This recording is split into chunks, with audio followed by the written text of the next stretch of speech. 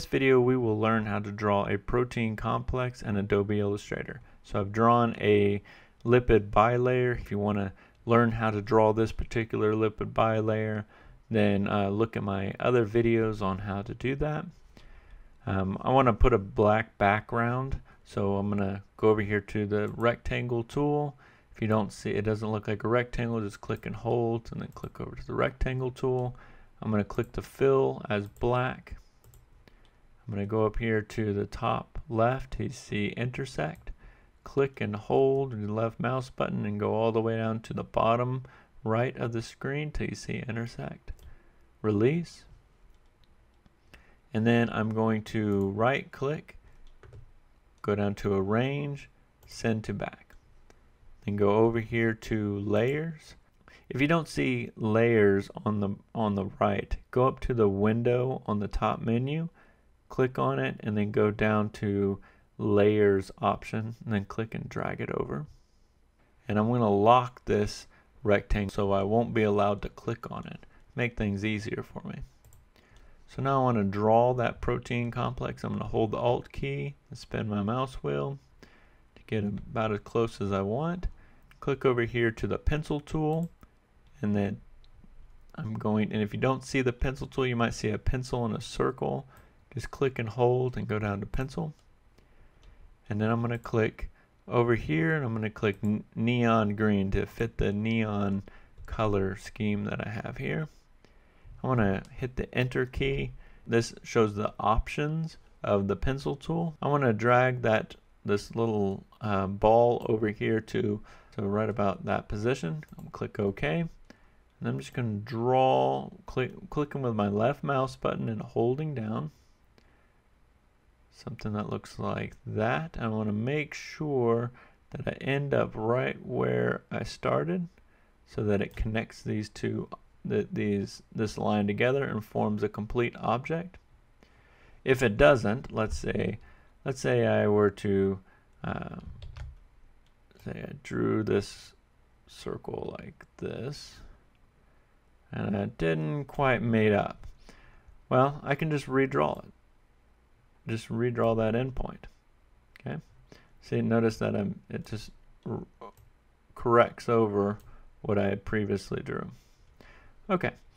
So I'm going to switch these the stroke with the fill. That's what this little double arrow does. Okay.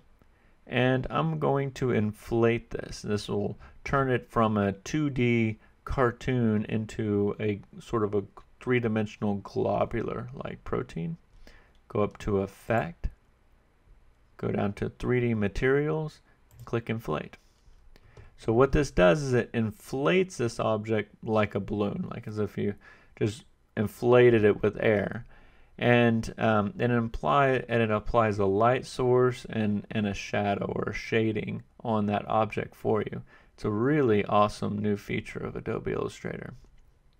So the light source in the cartoon lipid bilayer in the back is on the top left. You can see this glare on the polar head groups that kind of indicates that the light's coming in from the top left and shading these polar head groups on the bottom right. So I want the light source to come up on the top left. So I'm going to go over here to lighting, and I'm going to click top left. So you see the light source is now coming from the top left and is putting some shade on the bottom right. That's exactly what we want. Okay, let's click on the selection tool over here. I'm going to drag this over so it's right on top of the membrane. And then now I'm going to draw my next protein. So I'm going to click on the pencil tool. This time I'm going to click orange, again fitting with that neon color. And I'm going to just draw another protein like that. And then I'm going to click this double arrow to switch the fill and the stroke so that it becomes the fill. And then I'm going to click effect and then inflate. I'm going to go over here to lighting and then click top left. And then I'm going to draw another protein. This time let's do cyan. I'm going to undo Control Z because I didn't want to change the color of this object here. So to draw a new object, I'm going to click on the selection tool, click away, and click on the pencil tool again. Then draw another globular-like protein. Click on the fill, click cyan, then remove the outline. Go up here to Effect, Inflate, go down to Lightning, click top left. If these were really three-dimensional objects and the light source was on the top left, this blue protein would be casting a shadow onto these other proteins. So we're going to do that. We're going to click on this object here, click on Effect, click down to Stylize, and then Drop Shadow. Now you'll have to play around with this drop shadow to get exactly what you want, depending on the size of protein that you're drawing. So right now I have an X offset, so this changes exactly where that shadow is going to be relative to the original object. I'm going to put it at 2, and this is just in the Y direction. Again, I'm going to put that at 2. Here's the blur. This is how blurred out you want that drop shadow to be. So this would convey distance from the behind objects. So do something like that. And I'm going to click OK. So I'm going to do the same thing for this one. I'm going to click on that object, click on Effect, and then click Drop Shadow. And it'll apply the same settings as I had previously. Click OK. And we can even do it for this underlying protein. Effect, Drop Shadow. Click OK. So now I'm going to zoom out. And I'm gonna draw maybe some cytoskeletal filaments connecting up to this globular assembly. So I'm going to draw something like that.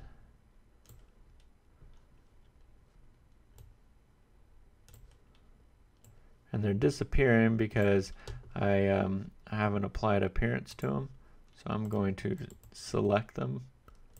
Okay. Now I'm going to pick, I don't know, red. Let's make them really thick. What we're going to do is turn these into tubular-like objects. So I'm going to use the Inflate tool again. So I'm going to click the first one, Effect, 3D Materials, Inflate, click on this one, Effect, Apply Inflate.